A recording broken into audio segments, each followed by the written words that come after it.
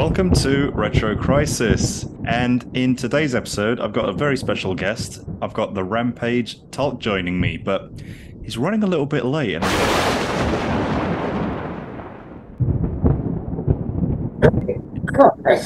can you hear that? Retro Crisis.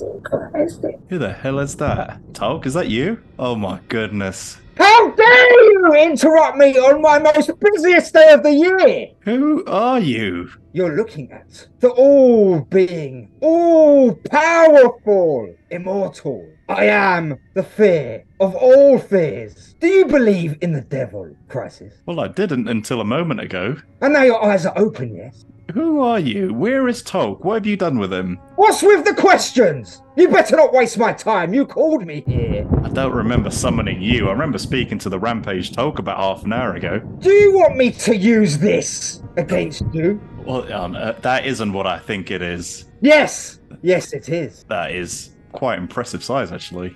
Better believe it. This could be yours if you're not careful. And stop wasting my time. Look, clearly Rampage Tulk isn't here, and since I've got you in front of the mic, do you fancy being interviewed on the Retro Crisis podcast for a few moments until we wait for the Rampage Tulk to get here? You keep mentioning this Rampage person. You called me here. Now come on, hurry up with the question. Look, you Lord of Darkness, I'm really sorry for wasting your time. Hey, since you're here, do you ever play retro video games by any chance? Retro video game? What kind of question is this? Do you think I'm a child? Do you think I play with toys? Well, you're never too old to play with video games, right? Surely in hell they have video games. The only games they have in hell are people who entertain me! Like a circus act! Not video games. Video games.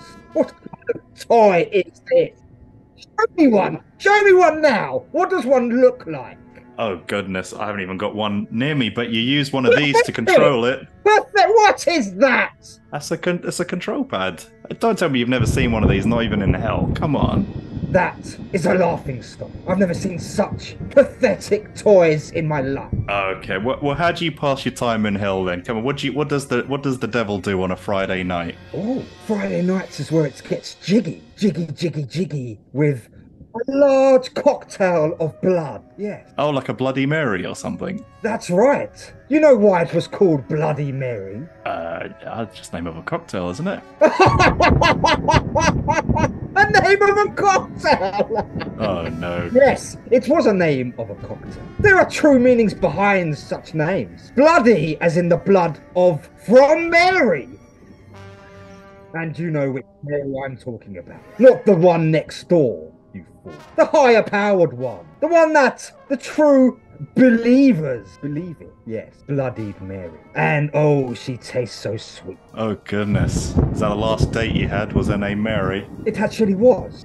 It's something fun. So the devil, Mr. Devil, do you have any plans this Halloween? Plans? Of course I've got plans! It's my most busiest day of the year, like Santa Claus. Do you believe in Santa Claus? I believe in Satan Claus after meeting you. Oh, you are a funny one, aren't you, Mr.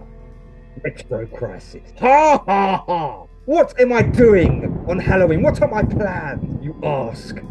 You know what my plans are. The souls of the damned are with me. And if you carry on with such foolish, rhetorical questions, you will be next. Oh goodness, what have I got myself into? I thought I was coming into an innocent episode with the Rampage Tulk, and I've definitely bitten off more than I could chew. I think I need a drink. Innocence? Innocence? You think you are innocent? Drinking that alcoholic beverage? You are sinning as we speak.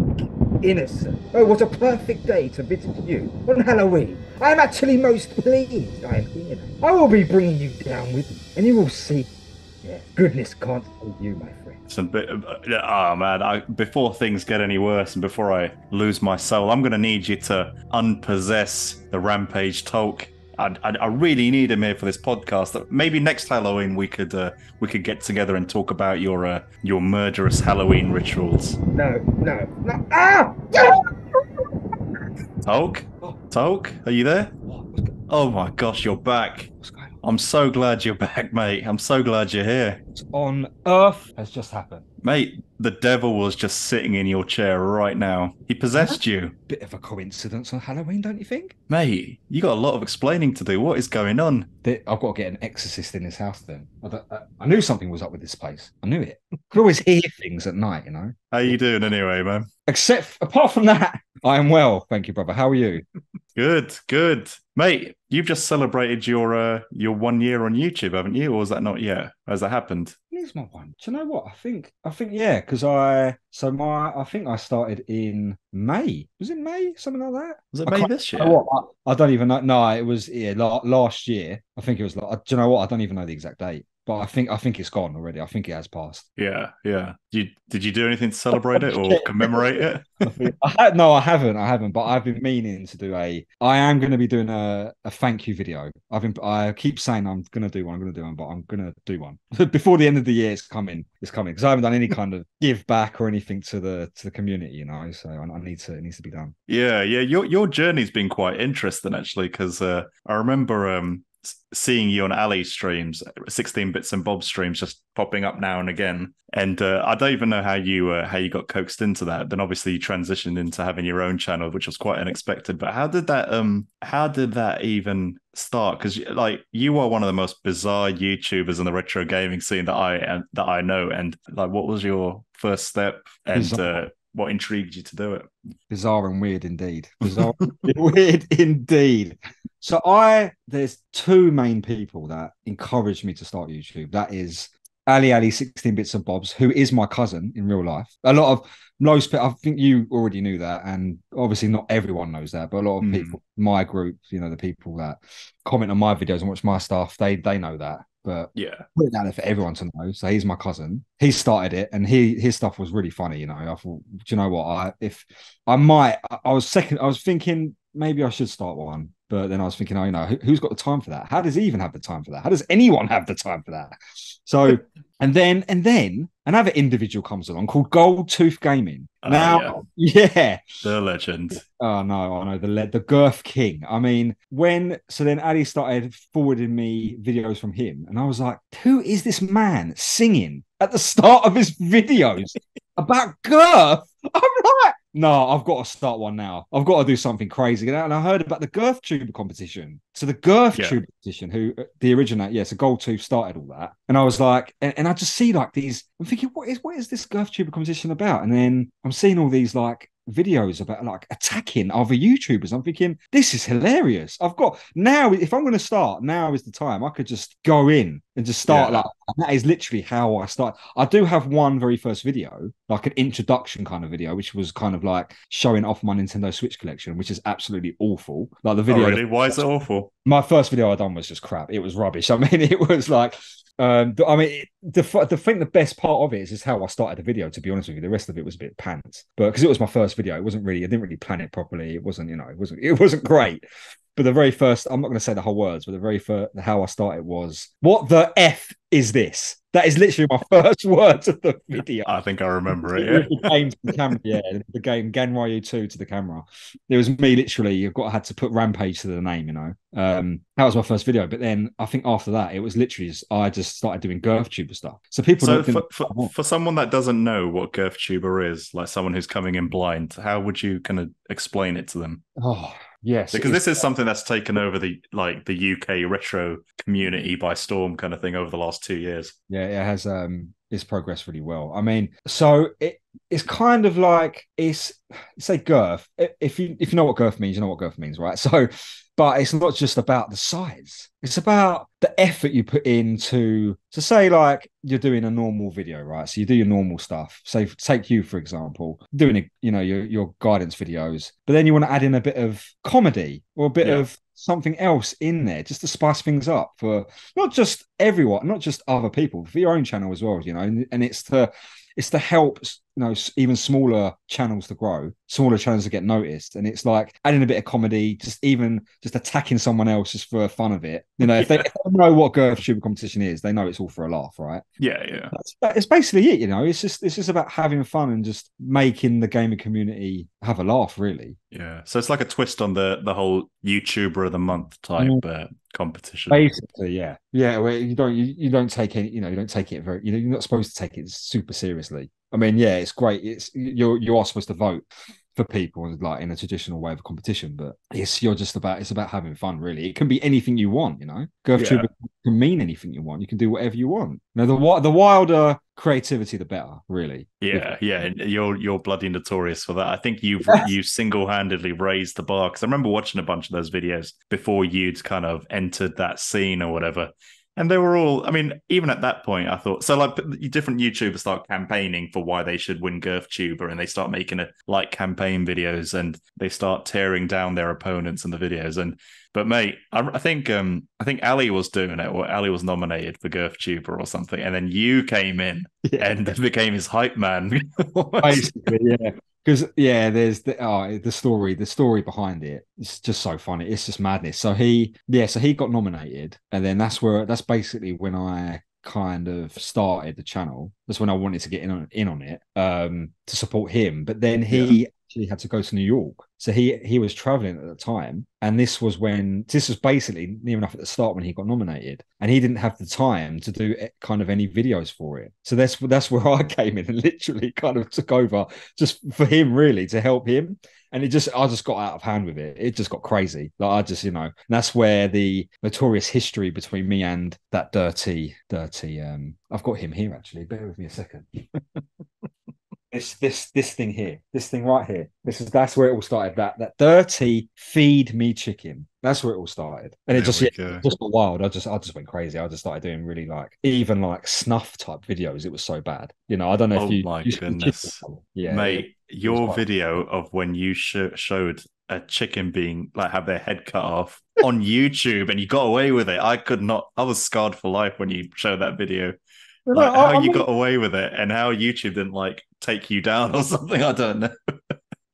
The thing is, all that, yeah, I don't know. I mean, the thing is, things like that are out there on the internet, so it can't be. That's when I saw that, and I thought that myself, but I didn't think it was going to be as bad as it was. Like a Yeah, lot of yeah. people can't share that because that's.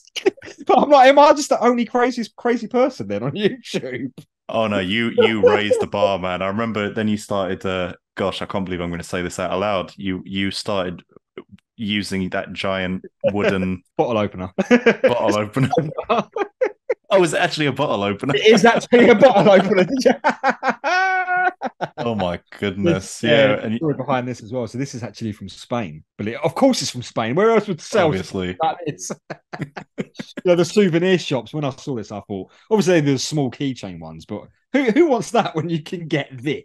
the full size replica, Exactly. yeah. I've got to get that. I actually got it for my missus as a joke present when we was at Yeah. souvenir shop before we left. And I thought Yeah, I'll yeah. get that. So I got it, and then I thought this is actually going to be perfect for Girth Troop. But obviously, this is hilarious. So I just packed it in the suitcase, and here it is. And customs let you clear that with no issues. I mean, I know. Imagine seeing that in an X-ray. See, what is that?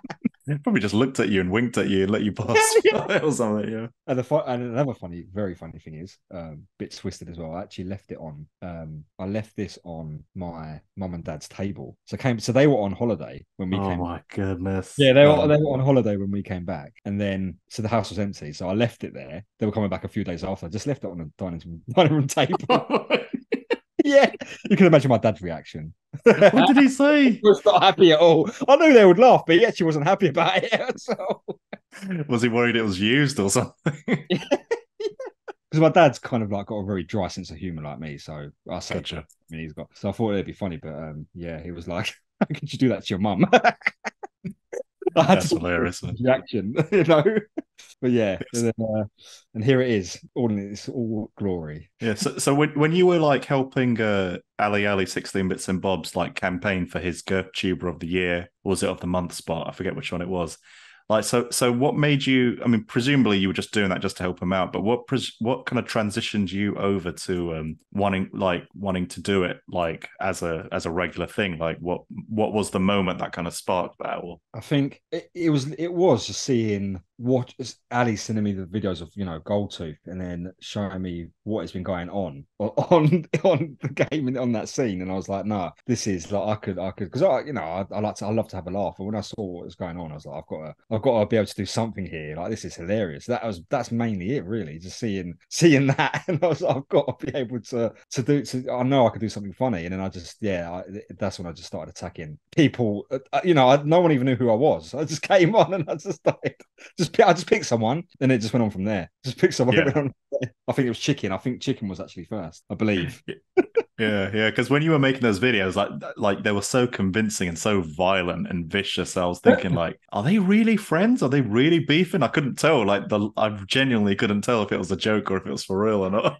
Oh well, with me and that dirty chicken, that is real. I mean, that's pretty, it's pretty dark, but we won't go too much into that. But yeah, it's real with me and him, but everyone else, they're all right. They're all right.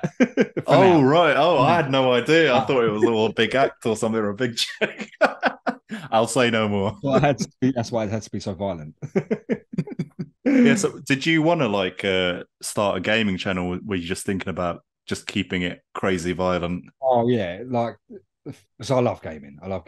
Just like Ali does, really. And when he started his channel, that was one of my inspirations to start. And I was like, yeah. But the thing is, I'm a modern gamer, really. I actually started off with Xbox 360. Well, I didn't start. I say I started off, but that was so 360. And then I got the Xbox One X. But then I kind of transitioned to Nintendo Switch because I thought it would save a lot of time. The loading times are faster. Handheld game anywhere I like. And then I was always doing the digital gaming. I was always buying games on the eShop. It was all digital gaming. And when I saw what was going on in the gaming scene on YouTube, the gaming community, it got me actually collecting physical games again. And I was like, I really want to do this. Really? Now. Yeah, big time. I didn't care about physical games because I'm one of those modern era gamers where it was a lot easier. I was to buy games off of Xbox, just digital games on Xbox, The store, yeah. The store. I can't remember what it's called. It's been so long since I played Xbox. But yeah,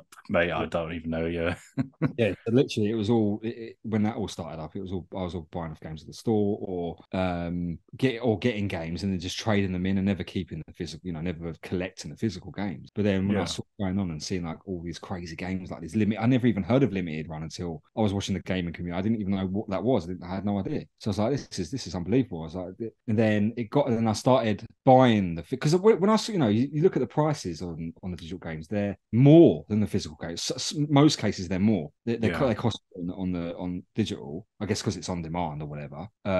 So I thought, why am I doing this when I could actually buy physical games, trade them in if I want to, like I did back in the day, before the whole digital scene came along. And then if I want to buy games that I want to keep, I'll just do that. And then I just started collecting. That's just kind of how it started. And then I thought, well, I am a gamer, why don't I just do a gaming channel? Obviously it didn't start that way, but I didn't start that way. My first video was like that, but it was straight into GirthTuber, But that was it. My intention, I guess, my intention wasn't actually to go into doing proper gaming content. I didn't think that far ahead, so I just kind of started with GirthTuber just to see where, because it was at the time GirthTuber was crazy. It was madness when I came onto YouTube. It was really going mad. Like everyone was that period when Ali was nominated. I remember that those few months were insane. Towards what was it, like end of summer and near the end of summer, it was just madness. Like the things that people were putting out, like Marathon Gaming, like his stuff was hilarious. Like, and Mark Goes Blind, all that. Like it was just non-stop. They were putting out posts, like pictures, images, just really funny, stupid stuff, and videos. It was just crazy. So I was just really cool. I was in that. And then kind of after Ali, my main goal was to get Ali to win, really. And I knew he didn't have the time to do it. So I was like, I was doing it for a laugh. I wasn't even really that. I am a competitive person, but because it was so funny, I intended him to win, but I wasn't intending him, I really want him to win like this thing. Yeah. It was just about having a laugh. But then when the votes started coming in and I said to him, you are getting votes. And then if you can get more votes, and he saw the votes, he was like, all right, I've got to win this now. And then that's where it really got competitive towards the end. And then once he won it, it was like, okay, well, he's going to host it now. Then where do I go from here, And it was like, well, I think of ideas and content that I could create. Because I've got, and then by that time, I actually kind of built my collection. I haven't got a massive collection at all, but by then I built up a collection of games. So then I had to have, thinking of ideas of content and stuff like that. Yeah, because I noticed the games you do share are games that I haven't really heard of too much, which is actually quite refreshing, to be honest, because I kind of get bored after people keep sharing the same Call of Duty or Assassin's Creed, or like those kind of very common games. So like that's one of the things I like about whenever you show off what games you've got, like they're always these kind of obscure kind of games I've never heard of, the kind of smaller studios or something. And you do that, and I know Champion 2D Rob does that as well, where they show off kind of like unheard of games or just indie kind of. So I really actually appreciate that, because you've kind of brought my attention to some of those as well. So thanks, man. No, well, it's actually big up Champion 2D. He was actually one of my biggest inspirations for the whole indie scene, because with Nintendo, like with Nintendo now, because they don't really release. I mean they did, but then there's always massive gaps in between their Nintendo published games. You know what I mean? So there wasn't a massive selection. But by the time I got a Switch, those games were released years before. I only got a Switch, 3 years, I think, 4 years ago. So then obviously I missed out on the new Mario and all that stuff. I got it anyway, but that's come out today. The Wonder. Yeah, I'm going to be getting it. I'm definitely. Yeah, me too. I'm waiting till payday to get that. Yeah, of course. Yeah, I know they're not cheap, are they? I mean, bloody hell, games aren't cheap these days anyway. But yeah, 50 quid. Yeah, I know. It's definitely that's got to be worth it. It looks great, right? Come on. No, Mario's my one franchise, man. That I played every single one of them, completed every single one of them, like since day one. Yeah, I still haven't completed. What was the launch title on the Switch? I can't remember what it's called now. The Mario game, Odyssey. Yeah. Odyssey, that's it. Yeah, so yeah. I'm only on like the third stage, I think, because that's great. I had, because I was so behind. I got that, and I got Zelda. It was actually the first lockdown it was the first lockdown when I got the Switch. Got the Switch Lite, the smaller one. That's when I had Breath of the Wild. So I got, really into that, and then I just kind of veered off of the other games that I had. So what did you think of Breath of the Wild? Oh, fantastic. Absolutely brilliant. Yeah, unbelievable. Really good. Amazing. But I didn't enjoy it as much as I should have done, because I didn't have the dock. With a game like that, I should have been playing on the TV, so definitely. Don't get me wrong, it's amazing, but if I could have played it on the TV, I wish I would, because that I think I would have enjoyed it even more. I think we're opposite way around, because I've had the Switch. Well, I'm on my second Switch now, but I got my first Switch on launch day when it first came out with Zelda and all that stuff, like most people did. Yeah. And that game was awesome, man. But the thing with me is, like, I hardly ever played in handheld mode ever. Like, my Joy-Con are like still in the plastic wrappers, because I never used them. So I just use the the Pro controller thing, because I need like a full size controller. Like, would you ever consider getting a dock for your Switch, or the other Switch, the full fat version of it? Yeah, so I think after lockdown, I waited. No, did I wait? I can't remember if I waited. Well, anyway, so I was thinking of getting the normal Switch so I could dock it, but then the OLED came out. Oh, did you get that? Yeah, so I got the OLED. Oh, amazing. Oh, wow. What's the screen like on that? Oh, it's beautiful. Absolutely beautiful. Yeah, I don't have that one at all. No, I don't think I've ever seen one in action. Yeah. Yeah, sometimes it's even overwhelming because of the colors. But it's hard to get used to at first. It's like, wow. But you can actually turn that off. You can turn that the whatever it is, RGB. Can't remember what it's called, but you can turn that setting off so it looks. Oh, really? Yeah, you can actually change it. But like the handheld on that is it's basically as good as playing it on TV, because the screen's bigger. Yeah, it's amazing. But even then, I actually, like you said, I play it mostly on the TV now. To be honest with you, I can take it like on journeys to work. I can take it on the train now and again, but I always enjoy it more on the TV, and I just play with yeah me too. You were saying your first console was Xbox 360, did you say? So that, what was my very first console? So I grew up on, my older brother's 5 years older than me, so he pretty much him and Ali got me into gaming. So the very first games I ever played were like Broken Sword. That was point and click, yeah, that one. So were you a PC gamer first or something? Pretty basically, yeah. It was PC, and then my brother got a PlayStation. So I remember playing some PlayStation, and I remember having a mate up the road that had a SNES, but I barely remember it. I can't remember the exact game we were playing on it, but I remember playing that going around his house, and then the N64. So so it was the N64 and the GameCube, my very first consoles, and Ah, okay. Dreamcast as well. So that were Yeah. that's what I grew up on anyway. But so what I remember most is actually the GameCube and then Xbox 360. Gotcha.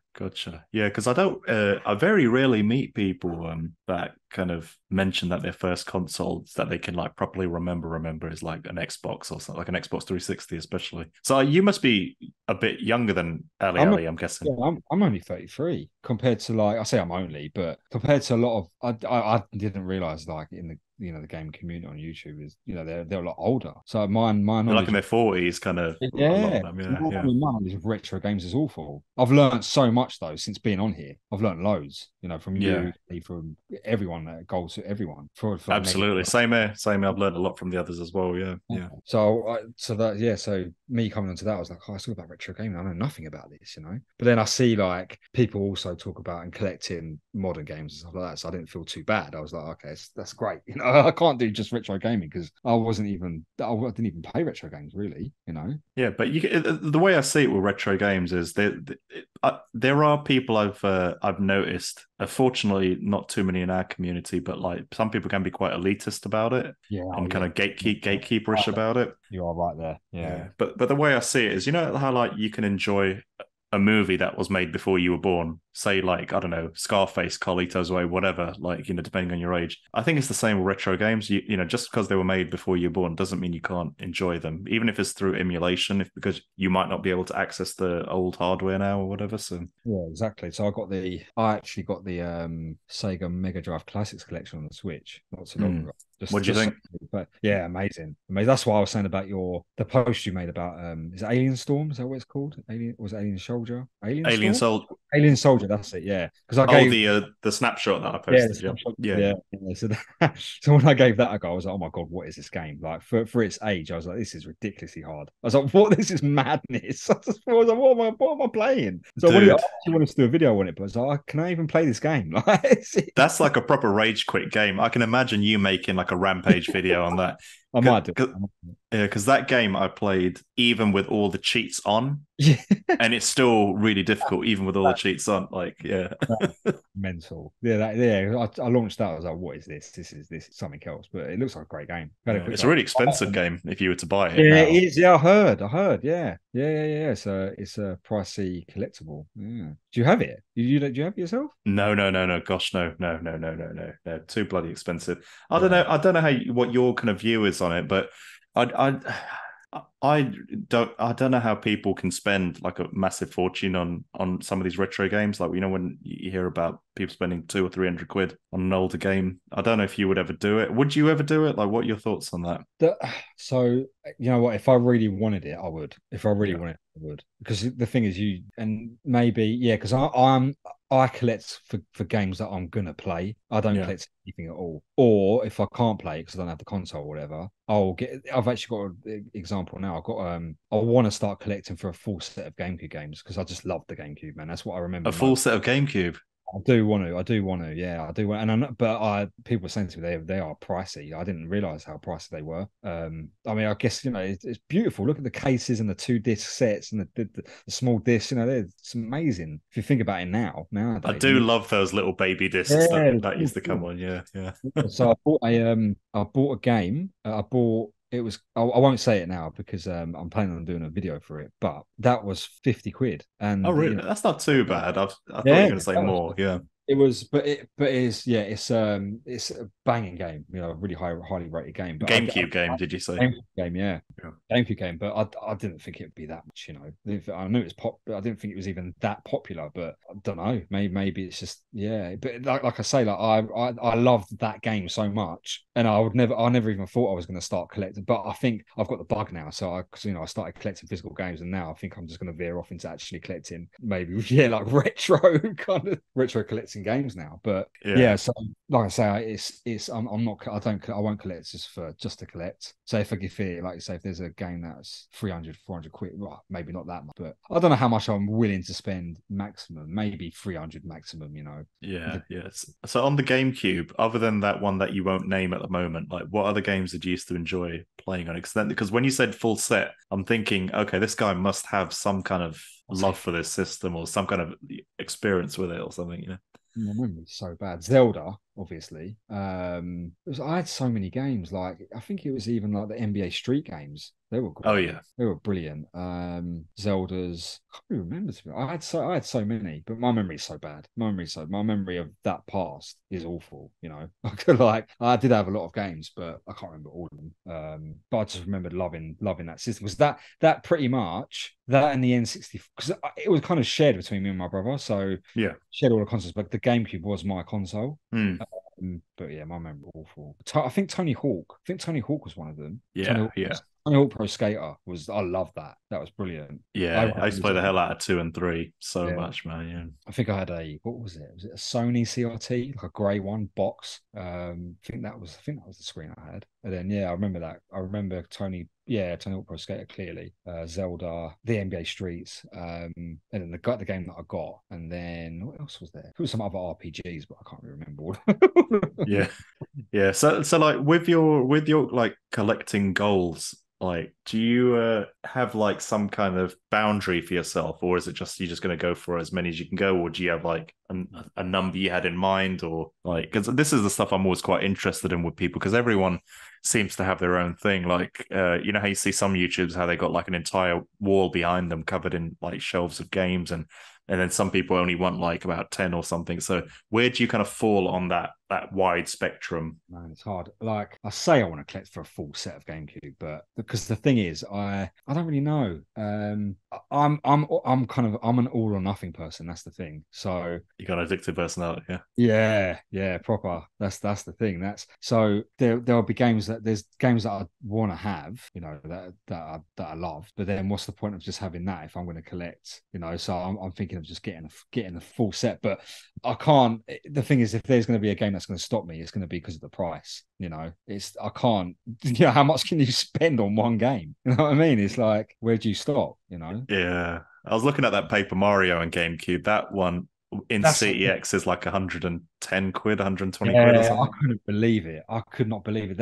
That's a game that I didn't even finish it because I actually that was a really difficult game. That was a really hard game. I got stuck on like a boss somewhere or something. I couldn't complete it. Oh, so you had it back in the day, yeah? Yeah, I did have it. That was the original. That Paper Mario on the GameCube I had, and then because Ali had it as well, and he got stuck at the same point, but he actually managed to finish it. I don't know why I remember that. It's really weird. I just remember that for some reason, that conversation that I had with him because it got really difficult. But yeah, I had that, and yeah, I can't believe how. Well, to be honest, I can kind of believe it. I guess because it's a Mario game, ain't it? You know, it's going to be, especially for GameCube, it's going to be pricey. But to be honest with you, I don't think that's that too bad. 110 quid. I mean, that's crazy that you can say that anyone could even think that now. Like, you know, it is. Yeah, I mean, yeah, 110 quid for such an old game, but it was a great. We've been beaten into like submission, into like accepting and just just accepting these prices now. No, yeah, exactly.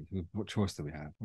You know, it's like, but even have you seen even? I mean, this isn't retro, but the Super. Well, it was retro. The Super Mario, is it 3D All Stars on the Switch? Have you seen the price of that in CEX? Oh my gosh, how much is it in CEX now? I think it's 68 quid. I think something like that. I think. Yeah, it's ridiculous. That's not too bad because I've seen it on Amazon. Amazon sells it for over 100 quid, like 120 quid or something. Yeah, if you go on Amazon UK right now, it's there. Like I saw it on a random search a couple of days ago. It's like 128 or something like that. Hey, I don't know. I don't understand why that's so expensive. I think it was like a limited run type thing. It was like they stopped printing them very quickly. Yeah, that's obviously why. Then I didn't know that. I didn't. Yeah. Why would they? Because apparently the game have you played it on Switch? Oh, I've got it. Yeah, I've got it. Does it run all right? Do you think it's all right? I mean, I've heard otherwise. I've heard it's pretty bad. So when it comes to like emulation, those aren't enhanced editions or anything by any means. They're just like straight emulated versions running on the Switch. And to be honest with you, they're not. I mean, look, if you're a casual gamer, you ain't gonna notice the difference. You're just gonna play it, you're gonna enjoy it. But because I've played, like, especially with Galaxy, I've played that game a trillion times, and you can notice some of the inconsistencies. Yeah. Like, it's not emulated 100%. Like, you'd think because Nintendo has all the code and all the back end and everything, you would have thought that they would have been best positioned to make like a really polished copy of it. But the whole thing just felt like a really quick job just to, I don't know if it was released for an anniversary or something. I don't know what the reason for it was, but it was just kind of really slapdash put together, really. Yeah, it might have, shoddily, like it might have been a quick moneymaker thing, maybe for in between. I didn't realize it was just I didn't know it was just a straight emulation at first. So I was looking it up and thinking, why is it so expensive? It's got to be because it's what is it, a remake? What is it? You know? But then when I It's heard, not even a remake. No. yeah, I didn't. So when I heard, then I was even wondering. I was even more wondering why it's so expensive. I'm thinking, what?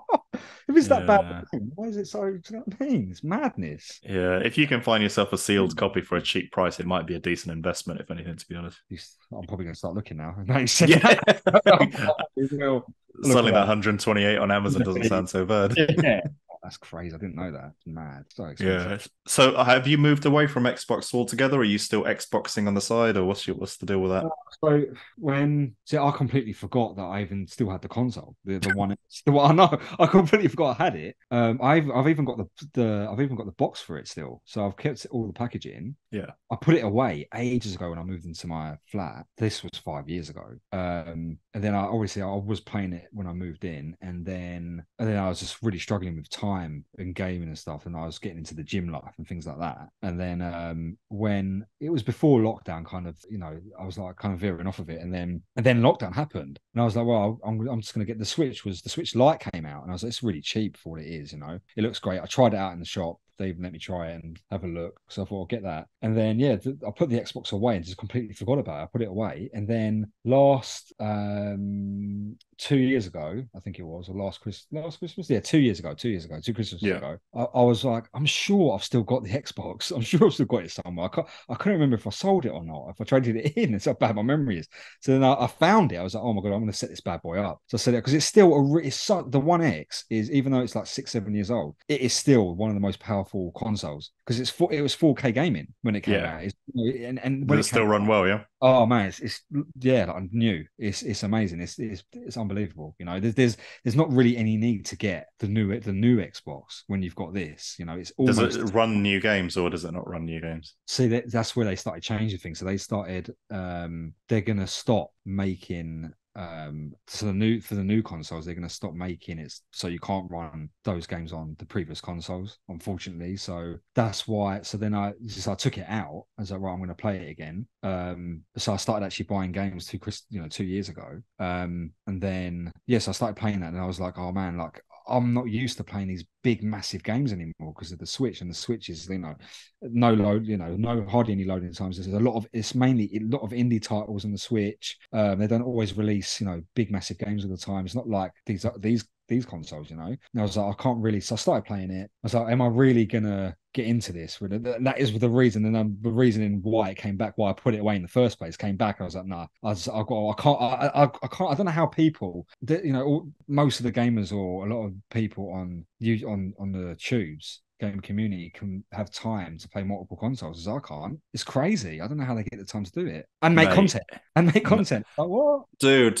I've said this a trillion times to anyone that will listen, like, especially if you're a YouTuber or if you make YouTube videos, you'll understand. But I can only do one thing or the other. I can only make videos or I can only play games. Like, I can't do both. The only time I ever play games is when I'm capturing footage for a video. That's literally the only time. And but whenever I do just like relax and play whatever on the big TV, like PlayStation or Switch or whatever, I'm sitting there feeling guilty thinking I should be making a video. I don't know if you ever get that or if you ever feel anything like that. Oh yeah, I mean, it's there all the time. Yeah, I get that completely. It's like, because I think once you start getting into the creating content thing, it's like it's always in the back of your mind. That's the thing. Once you get on the tubes, there's no going back, really, is there? There's no going back. No. It's like I keep saying to myself, I need to start actually playing games now, and that is why I'm going to start. I'm thinking of doing new content of me actually playing games, so I can actually play games again, because I've had no time since I got nominated for YouTuber of the Month, and then I can barely put out one video a week. You know, it's really hard. It's a real work day jobs. You know, most of us as Well, well. pretty much all of us. Um, Yeah, you're lucky if you can do the YouTube thing full time. I think. Yeah, yeah, it's so difficult, and you know, unless you've got all this is where like part of me wished I actually worked kind of like a shift work pattern, you know, because then you could actually have like times to play games and make content, you know what I mean? But then there's always ups and downs with that, you know. You either working like in sociable hours or whatever with shift work, so then like, but yeah, it's really hard. Like, you know, what you're working all day, and I'm trying to do, I'm trying to do videos on my phone like in between on breaks or whatever, and after work, and that is why I do my content. I edit everything on my iPhone, because then I can do it anywhere, anytime. Yeah. Talk me through that process, man. Because I remember when you mentioned it first to me, I was because with your videos, like you have a lot of special effects in your videos, like fire and background. You change your backgrounds and you do all sorts of stuff. Like considering you've only been on the scene for a short, like incredibly short while, like compared to your peers. You like the special effects and the editing you do in your videos is incredibly ambitious, and so I remember asking you way back, like asking you like, are you like an editor or something? Is that what you do for like a day job or something? And you said you never done this ever before in your life. Yeah. So yeah, like tell me about your process, like from start to end. Like how does that go for you? I think like even from way back, the Photoshop days, you know, I've always liked editing or creating in some sort of way anyway, like from way back. And then obviously work life came in and blah, blah, blah. So I've always had kind of some sort of experience, and I work on computers anyway. So I'm no kind Were of you in IT or something? I actually work for an awarding body, but I'm always like in education. So I'm always, it's actually all my work is on a computer anyway, and I have to use like several crazy complicated systems sometimes, and so I'm always kind of savvy in that way, like tech savvy in that way. So, and where I've used other editing software in the past, like Photoshop and Illustrator and things like that, kind of I can learn quite quickly with it. So, and then on the iPhone, and I haven't had the iPhone for that long, to be honest with you. When did I first get one? I think it was like 6 years ago or something. Probably not even that actually. And I didn't realize how powerful they really were. You know, they're so powerful. It's literally like you don't even need a laptop or a computer or anything. You can just do everything on an iPhone. It's unbelievable. And then when I was looking up editing software when I first started, because when I first started YouTube and the GirlTuber thing and it started learning to edit, I was doing everything on iMovie, and that was so painful. It was like it's so hard to edit on that, and you can't do any effects really on it. Is this iMovie on the iPhone? Yeah, on the iPhone, yeah. Yeah. Oh, is it not? Is it not a good? Is it not a good app? No. It's just very basic from what I remember when I first tried it. I think it's just very basic. I think there's you can't get all the effects that I've done after GirlTuber, like my other content, like with the backgrounds, things like that. I don't think you can do that on iMovie on the iPhone. Although, can you do it on the laptop? I don't know. I have no idea because I thought you were using like After Effects or something to that or something. So I was using iMovie for the GirlTuber stuff, but when I started creating all the crazy stuff, I'm using an app called Video Leap on the iPhone. So I was messing around, like I was learning all the effects on it and what you can do on it before I started putting stuff out. And then I was like, this is unbelievable. Like I can just easily do this on the phone, you know, and how fast the app is. Like Video Leap, that's what it's called, and that is, if anyone, I highly recommend it if anyone's doing any stuff on an iPhone for editing, because it is what it can do is unbelievable for an app. I've never even heard of the app. Gosh. Yeah, they have like a whole suite. They've got like it's all like Leap at the end of it. It's like Photo Leap. So they've got like a whole suite, like the image editing, and they've even got animation. They've got like a whole package you can get.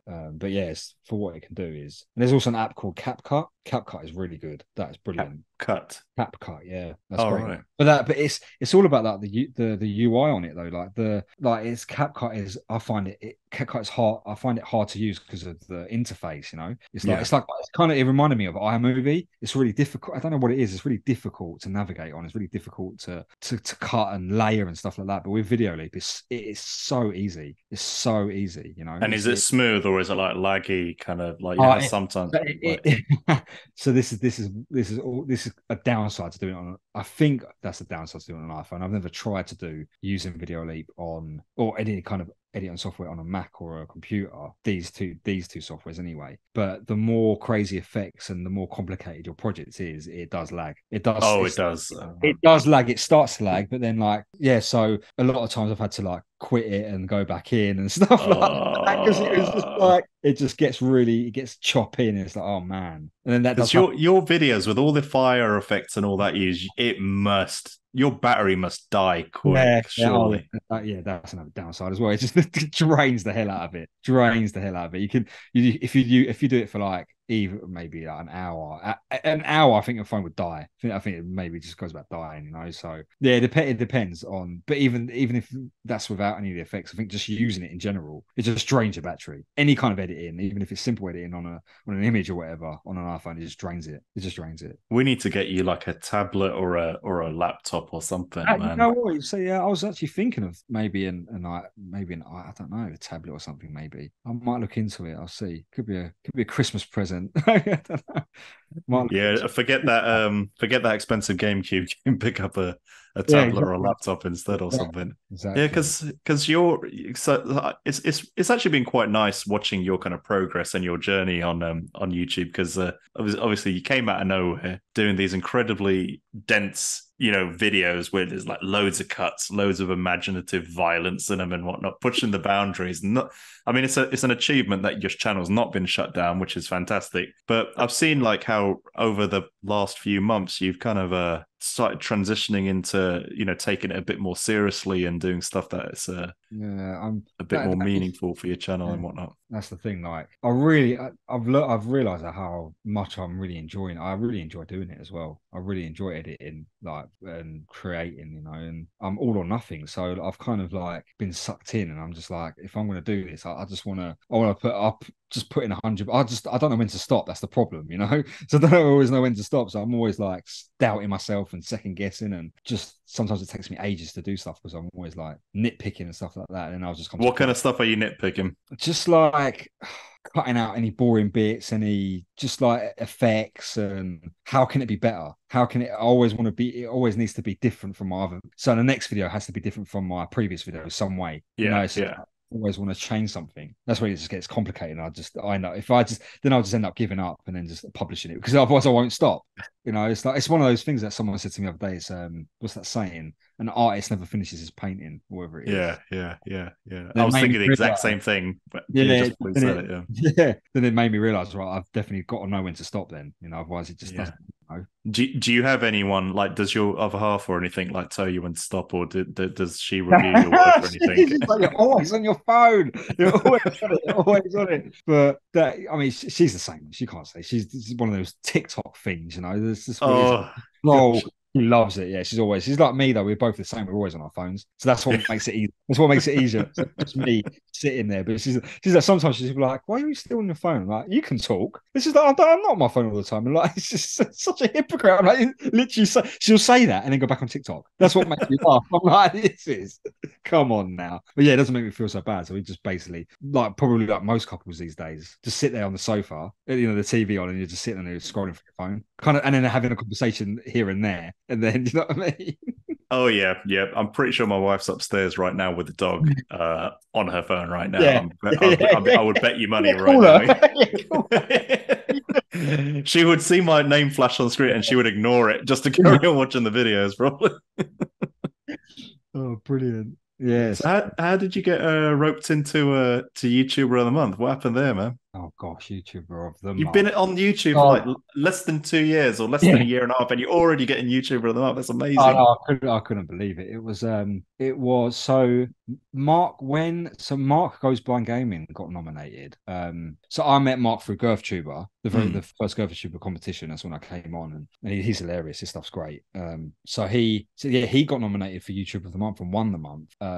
It was, I can't remember the exact month now. It was in the summer, just gone, and he won it. And I'm thinking, well, this could be a possibility where I could get nominated in my mind.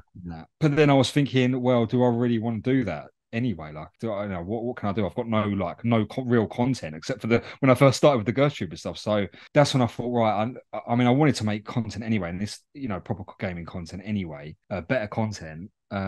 regardless of the YouTube of the month. So I thought, well, this is actually my time now to actually start making proper content. So that's what I started doing. And then I kind of started with like a lot of community challenge, like a lot of game challenges. So like time trials, blah blah blah. Getting involved with like Razza's Retros challenges and officially captures challenges and things like that. So that's when I started the Streets of Rage, Streets of Rampage challenges. And then I was doing that, and I thought, well, this how I could start with my gaming content with this, and then I think of more ideas to start doing. And then it was, yes, it's mainly been challenges really, and making like crazy edits in that way, trying to make it something entertaining. That's what I want to really do anyways, focusing on I don't want to make boring videos, I don't want to just be another person just talking about a game in front of a camera. It's not sure. You know what I mean? It's not dissing anyone that does that, but that's not. I'm really bad in front of the camera. Like I'm awful. Like I can't. I never got that impression at all, to be honest. You seem so confident in front of the camera. That's only because of the live streams I've been on. The more I've done, it's just like it's become a lot easier, and getting to know,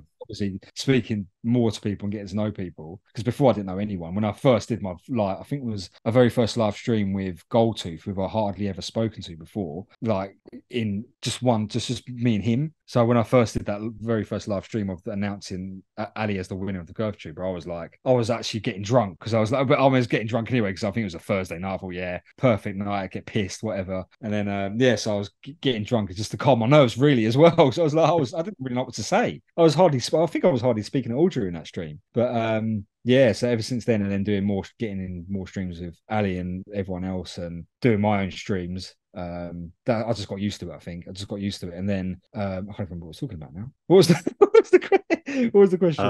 YouTuber of the month. Yes, that's it. YouTuber of the month. Right. Yeah. So that was great. I was actually you carried me along with you on that tangent. I loved it. So. And then, so then I started. Yes, it was mainly challenge videos, just making them really good as it can be, something different for the community, but involving gaming. And it was retro gaming really, which I never actually before I started doing the Streets of Rage stuff. That was the first time I ever played the very first. I emulated it on my iPhone, the very first Streets of Rage, because you can get it on the App Store. It's free, I think, as well, isn't it? Free, yeah, it's free, but it's got it's free, but it's only got ads at the start, so there's no ads in the actual gameplay. I thought there was, so I bought it. It was only like £3, £2 or something like that. But I didn't realize. So because when I did the second one, I downloaded because they've only got 1 and 2. They don't have 3, so I downloaded the second one. I thought, right, let me for that trial for the second one. So I tried that out on the free one, and there was no ads in between the gameplay. I'm thinking, what an idiot! I could have just not even paid for the first one. But anyway, it's only a few quid.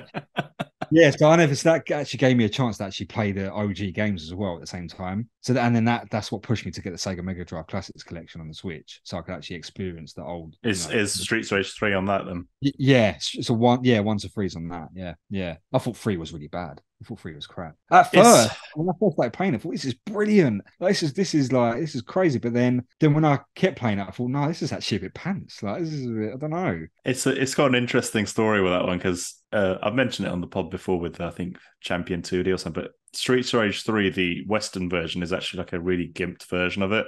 It's the Japanese version is the one with all the uncut content, and it has a much better story and much better. Like if you can play a translated version of the Japanese ROM, they're available online, but that's just it's just better.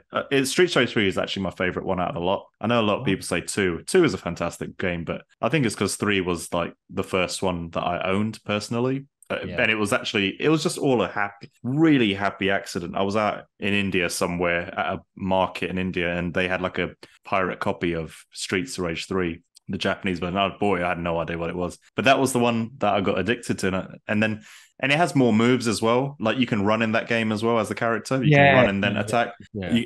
There's loads of things like that. It's got I think the story's really cool, but it changed in that way. Like it was, and the running, the running game of that is really good. Like, that was wicked. Yeah. But I can understand why you didn't like it because like the Western version is just it's dreadful, man. Yeah, I didn't know it was completely different to the Japanese version. See if I should have emulated it on. I would have for that challenge. I would have just emulated it on online or something if I knew. I think you're.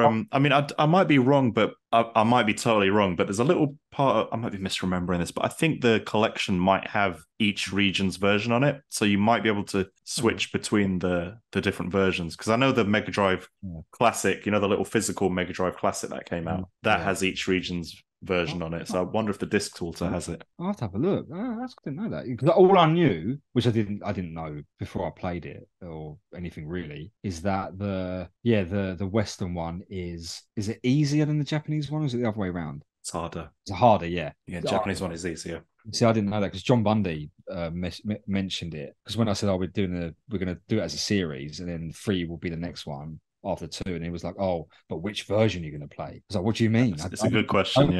I didn't know that was a thing. I didn't know, and I didn't realize there were totally different games either. Yeah. It was only years later when I played the Western version, like in the early 2000s when I played it. I was like, "This is not right. Something's not right here." Yeah, it's not bad. But so it was creating that, and then just trying to make because obviously with my name, the Rampage Tulk, I thought, well, Streets of Rage, I could change it to Streets of Rampage, so that was like the perfect challenge of videos I could put out with that kind of name change. I thought that's quite cool, so I'll do that. And then will you put Rampage in everything? Like, will you replace a word with Rampage in every game?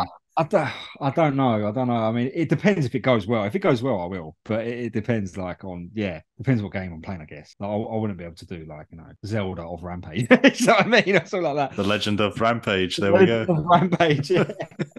Like, what the hell is this? But yeah, so I thought that was perfect. So I started doing that and putting more content of the challenges out. And then I thought if I do, so then I was doing that anyway. I didn't think I completely forgot about YouTuber of the Month, and since Mark 1 a few months back, and then Drinks and Games with Josh messaged me saying, get ready to be nominated for YouTuber of the Month. That's all he said. I thought, no, but then I did. But the thing is, I forgot about it. And I thought, well, I don't really want to be nominated. And then when he said, why didn't you want to be nominated? I don't know. I didn't think my content was great at all. Compared to, if you compare my stuff to, at the time, to so many other channels and YouTuber of the Month, I didn't realize it's been going on for so long. I had no idea. Nah, man. I think your content is great. The stuff you. I mean, I don't mean to sound disrespectful to other people, but the stuff the time and effort you've put into your edits is like significantly higher than most folks do. Like that in itself, it warrants some kind of recognition, I think. Oh, thanks, man. This is the thing. It's then I'm thinking, oh, but okay, I'm putting effort into it, but then a lot of people are just liking pickups videos. It's like, so I'm just thinking, well, is my stuff really good? It's like, are people going to vote for me? If people are going to, people that have won YouTube of the Month is like, they're crazy channels. Some of them, it's like their content is brilliant, and it's not like my style that I do a video. So I'm thinking, am I really gonna get anywhere in it? And is there any point me doing it? So when I got nominated, I was like, right, I've got to do something wild to get people's attention, So that's when I started doing those. It's the first video. So I thought, I've got to do promo videos, I can definitely do something really funny for that. So that's when I had the idea of asking the random people, telling random, what do you think about? I've been nominated for YouTuber of the Month. That was so good, man. That was a genius comedy video. I loved it so much, man. So then I was, because that weekend was just perfect when I got nominated, because that weekend I was going out. I was going to a wedding anniversary party, and I wasn't in London. I was going to Brighton for it, so I was on the road and stuff, the drive down and all that stuff. Well, this is actually, he couldn't have nominated I couldn't be nominated at a better time, because I could have that he nominated me. I think it was during the week before that weekend, so it was only a few days before. I thought, this is perfect, because I had the idea of doing that, filming it, just going up to random people on my phone, and I was like, this is the perfect. So literally a few days after, I can get this out straight away. Wait, so for just rewinding a little bit. So for someone that hasn't watched this video, just describe it to them very quickly, yeah, because they probably don't know what the hell we're talking about right now.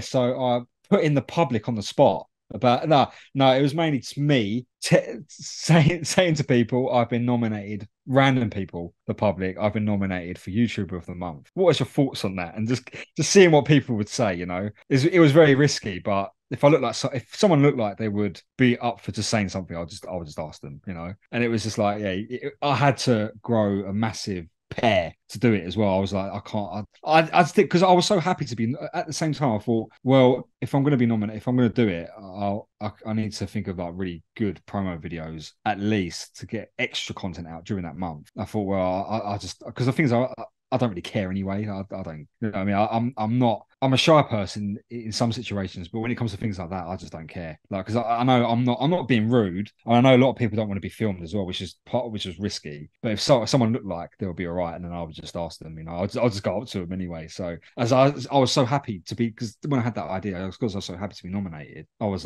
just that week I was just ecstatic. I couldn't think of any. I couldn't stop thinking about it. So I was just doing it without even thinking. I was just filming people without even thinking. So and the more I did, it's just like, I just don't care now. I'm just gonna just do it, So did anyone like react badly when you asked them in public? Did any go south? So I asked the CEX staff guy, and he asked me to delete the video. Really? Fair play. Fair play. Because it was really funny because he was like trying to hide from the camera when I got the phone out. his face, his reaction was so funny. He was like, then I said it, and he went, "Oh, really?" I stopped, and then because I was actually looking at games anyway, and then I stopped it, and then like he kind of was carrying on and showing me the games, and then was like, "Oh, can you actually delete that, please?" I was like, fair play. He was trying to hide it from the camera. Fair play. Oh yeah, it was risky. So you didn't get punched or shouted at? Yeah, that's right. Yeah, that's the thing. Like I didn't want to. Yeah, so I was really checking people out that weren't gonna stab me or something. No, I've got to be careful here. Got to be careful. But yeah, once I started asking a few people, it was like, yeah, that was it. It's like after a few, but then it came to a point where I can't do anymore. Like I had to get in what I thought was a good number that would be enough for a long enough video. Do you know what I mean? So I just kept going. Like it was from the Friday. It was all weekend. It was like Friday, Saturday, and Sunday. Oh, that took a few days to do. Yeah. And then the Sunday, it was like I asked one more person on the Sunday, which was the guy with his top off. That was the last guy I did. I think no, there was another guy at the bus stop. The last day was the last guy. Because actually on that Sunday, I thought, no, I'm going to stop now. I can't do this anymore. Like that's got to be enough for a video. But then I was watching it back. I was like, some people's reactions aren't that great. So then I carried on the Monday. I carried on. You did something. Carried on. I just came back. I was like, you know what? I've just got to do it. I've just got to do it. After a good sleep and a good rest, I was like, right. I couldn't stop thinking about it. So I was like, I'm just going to carry on. See how far. You just needed more B-roll for your video or something. Exactly. Yeah, exactly. It was to make the video as well. So I had to suck it up and just carry on. Yeah. I mean, the finished edit was hilarious. Like the way you put it. So obviously getting the footage is one thing, but then telling a story through the edit that's probably the harder thing. Yeah. That is very difficult. Yeah, that's why sometimes it takes me ages to get content out because you have to. It's always cutting up, it's chopping everything up and it's being smart about it. And because I couldn't. Because when I put it all together, I was like, I can't really put this out because it's not really. It's just it's boring without any kind of music or any something. Because I always like to add cutaways in my videos, like something funny, So that's why I started that in between doing the dancing with the devil and just like the hands in just small little bits in between just to make it better in that way. Yeah. But it was difficult. It was difficult. I thought it'd be a really quick video to do, but it didn't end up being that quick. So, mate, it was hilarious, man. And then you ended up winning it as well. Yeah, I know. Yeah, it was. I couldn't believe the Samantha Azira, who she was fighting me like crazy, man. And she's a big channel as well. She reached over 1,000 subs now, but at the time she was at I think 800 or something like that. So she was a much bigger channel than me. I've only got 100 and something at the time. I thought you had more than that. Yeah, I've got what have I got now? 174 or something like that now. But at the time, I had like I don't know, was it 150 or something like that?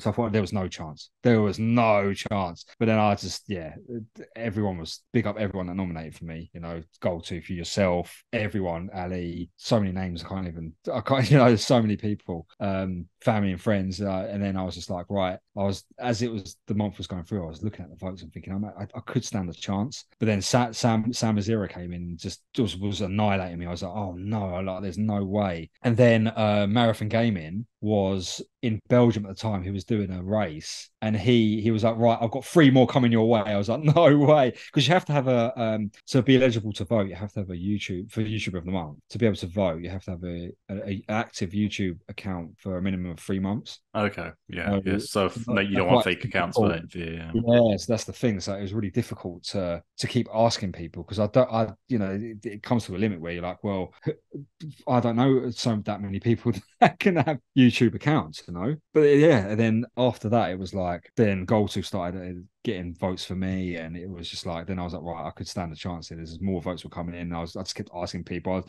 Then I did actually really want to win it. I did really want to win it in the end, you know. Yeah. Did you and Samantha become mates or anything? Yeah, I mean, her content's great. Yeah, I'll still watch her content now. Yeah, so I mean, it was, yeah, I think she actually said, kindly enough, she said, because on this month's nomination, because when you win, you have to then nominate 5 other people. So when I did my video for it, and she was like, oh, she actually commented on the Real Bit Wars channel saying, oh, congratulations, Tulk, you really fought for it. And I was like, oh, then I replied back saying, yeah, you really put up a fight. I'm going to do a video when I do my thank you video. I'm going to mention her and just say, you know, she was relentless. You should get her to jump on it as a little mini collab, yeah, I should cameo appearance or something. Yeah. That's a good idea. I'm going to do that. I'm going to ask her. I'm going to reach out. Olive Branch. Maybe do that with all the nominees. Get them to do like a little section for it or something. Yeah, you was just hot. You was out of order for winning. Just as a joke cameo. It's a good idea, man. That is a good idea. Yeah. So, dude, I know I've taken up like a lot of your time this evening, man. I was gonna ask you the same question I kind of ask every YouTuber that jumps on this. So if Tulk is stranded in hell, yeah, he's there for a short period of time. Actually, no, he's stuck in hell forever. Yeah, I'm here right now.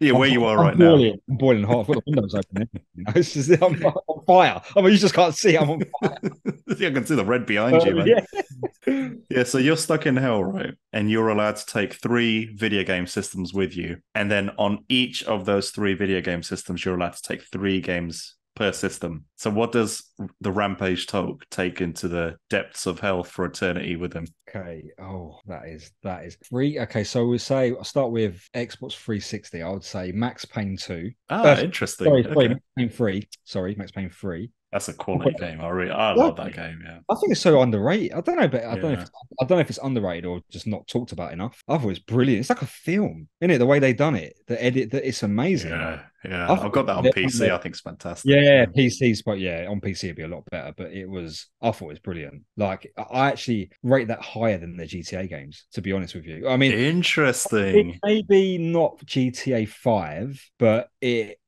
think it's outstanding. I think Rockstar did it was amazing, man. The way they did that is like, because it's kind of like a film, but a game at the same time. If like a hard-boiled film noir type thing. Yeah, that's what it was like. That's what it was like. Amazing. I want them to make a 4 now. You know, it's about time. They should have carried that on. But I think I wonder why they dropped it. Yeah, it's really strange. Hopefully they will. I don't know. They're very secretive, like Nintendo. So who knows? Yeah. You just gave me flashbacks to that last bit on the airport runway when you're chase on the airport. Yeah. There's so many good bits in that. The graveyards, the cemetery scenes, everything's madness. The bullet time, the jumping through the window at the club. Oh man, madness. Yeah, great, absolutely great. What else? Dead Space 2. Okay, I've not played that one. Oh, brilliant. Definitely for Halloween too. That is probably the scariest game I've ever played. To be honest with you, I haven't really played that many horror games, but I was late into Dead Space, so I got the second one, and I was so scared because it's a really jumpy game. It's really jumpy and quite psychological. So I was so scared that I had to play it in the daytime with the blind closed. Brilliant. I couldn't play because when I first put it in, I was like, right, got to play this at night. And then when I first tried that, when I first put it in put it in the Xbox, I was like, no way, there is no way, I can't do it because I don't get scared. I'm more scared of horror films to watch on my own at night than a game. But that, Really, I'm the other way around. I can watch horror films easy, but with games, I'm yeah, I don't get that. terrified. Yeah. I don't know how that's weird. I don't know, but not with games. But I think it's because it's so well done. It was really, yeah, I just couldn't do it. What else? So Dead Space 2, Max Payne 3, GTA 4. Say, I thought 4 was great. 4 was really Yeah, good. with Nico Bellic. Bellic, yeah, a brilliant storyline, hilarious. Yeah, that was great. Do you prefer 4 or 5 then? Oh, see, no, it's a good question. I mean, Story-wise, forget the gameplay.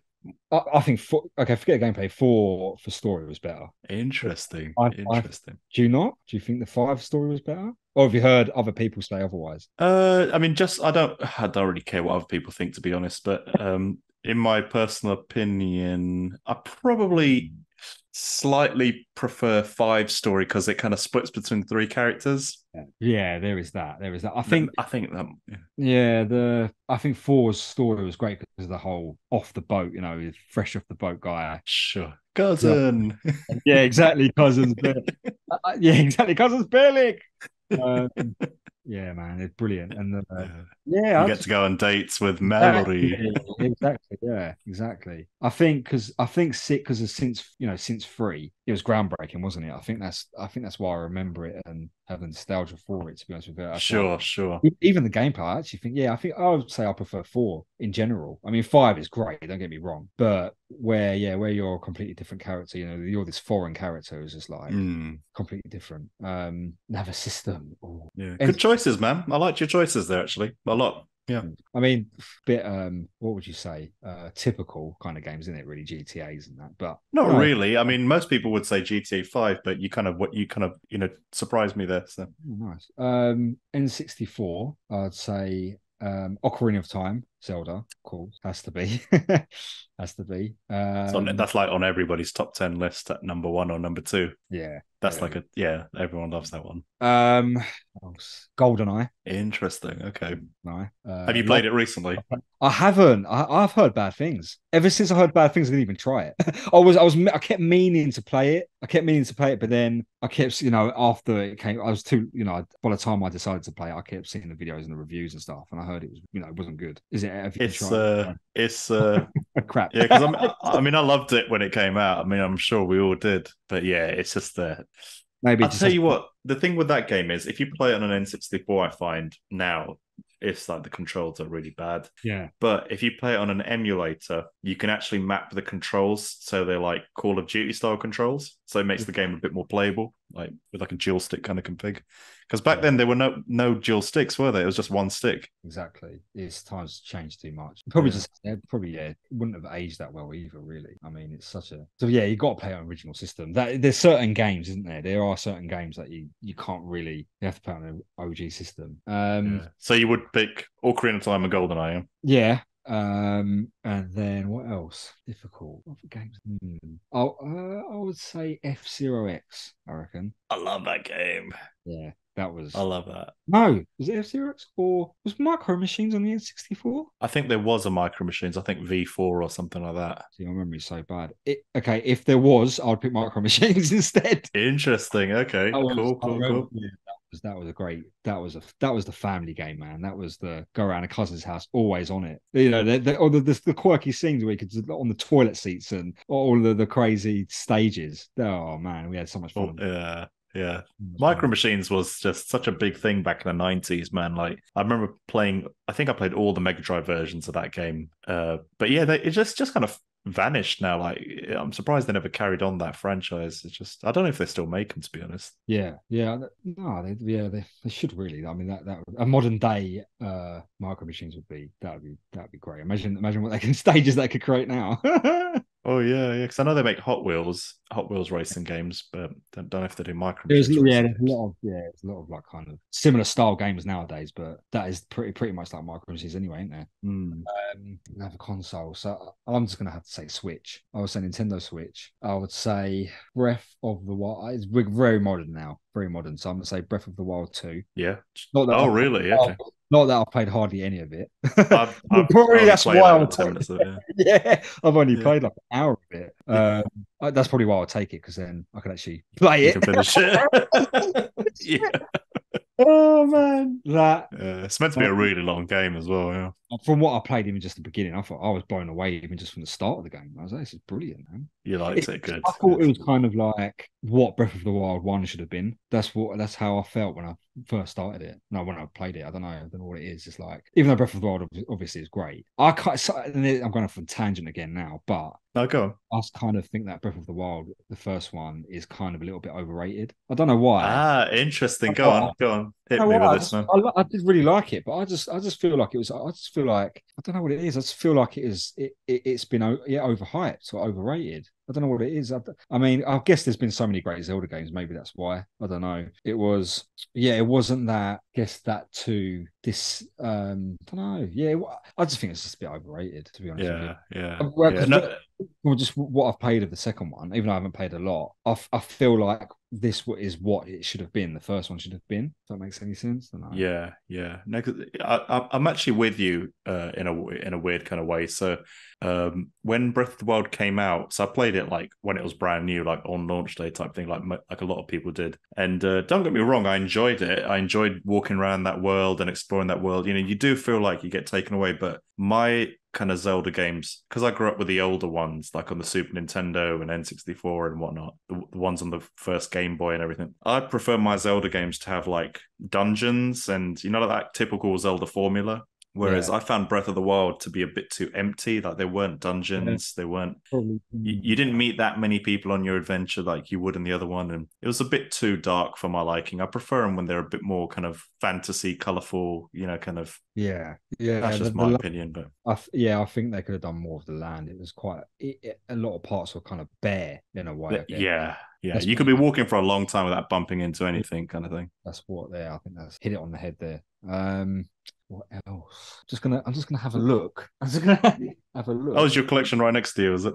Yeah, I've got some here. I would say gotta be. Oh, Hotline Miami. Oh, really? Hotline Miami collection. That's great fun.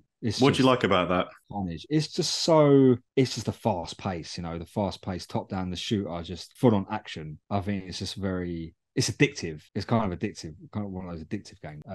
It's great. Have you played it? It gets good reviews. No, I tried playing it once. I didn't get into it. Maybe I didn't give it a fair shake, to be honest. But I know a lot of people go crazy for that one. Yeah, it is great. It is a great game. Proper violent, of course. I love it. Loads of blood. Yeah, well, yeah. I'm not surprised at all. But it's that kind of like retro kind of pixel graphics, top down. It's just madness. Yeah, it's brilliant. One more. Last one. Oh, I would say, I would say Hunt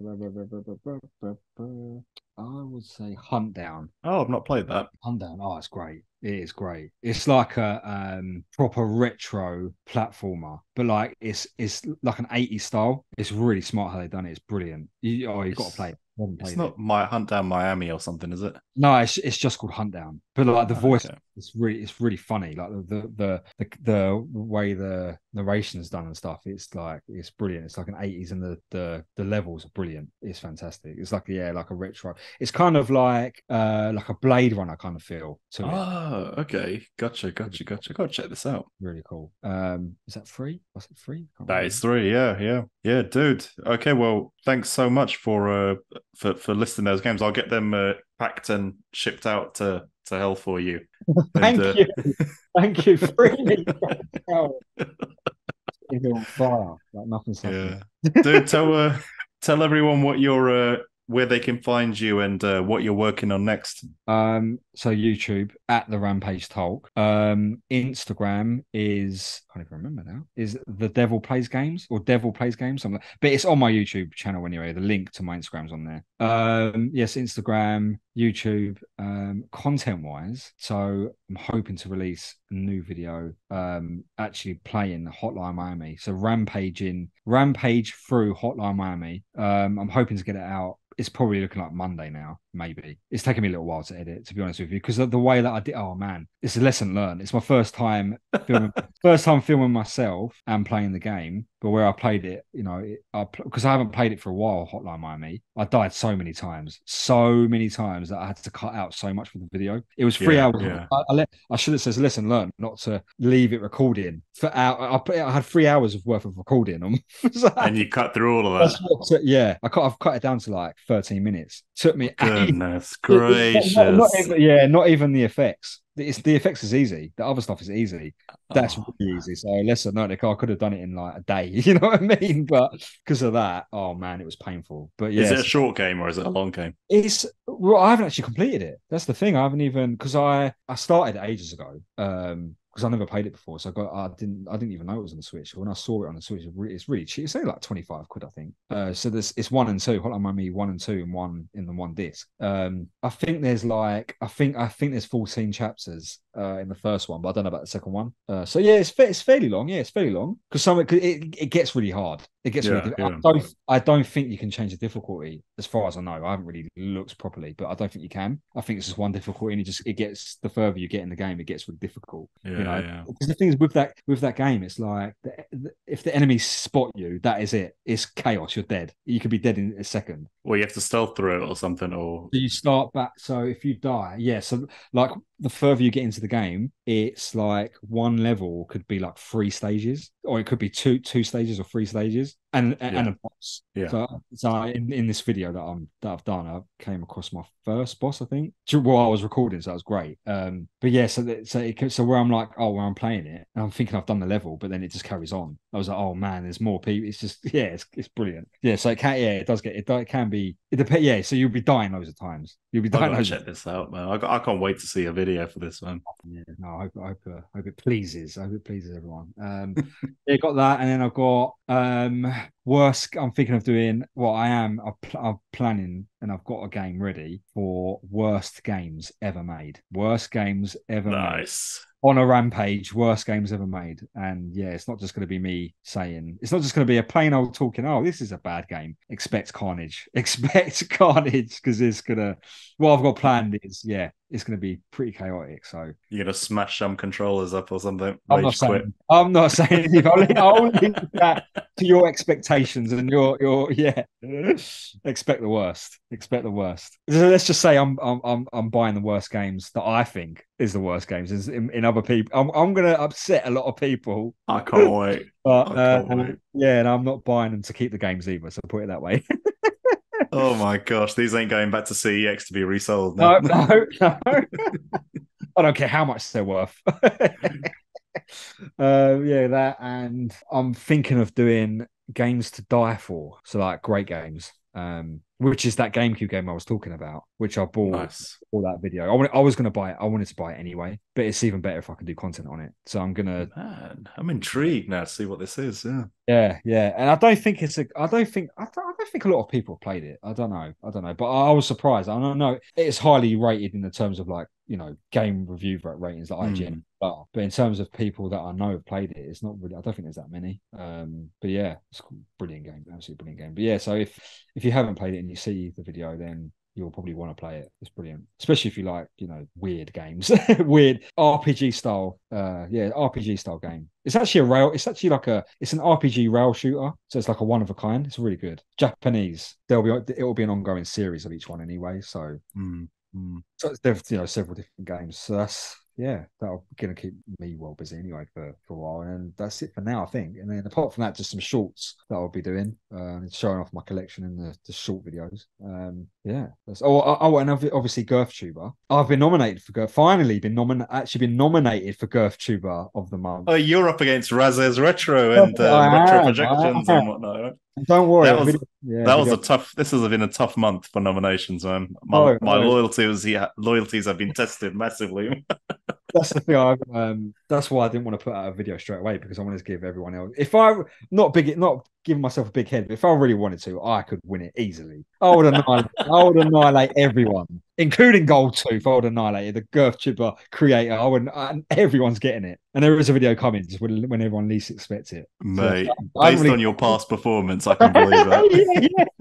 But it won't be as no, it won't be like a snuff film this time. I'm not gonna include any footage of people being killed or animals being harmed. Oh gosh.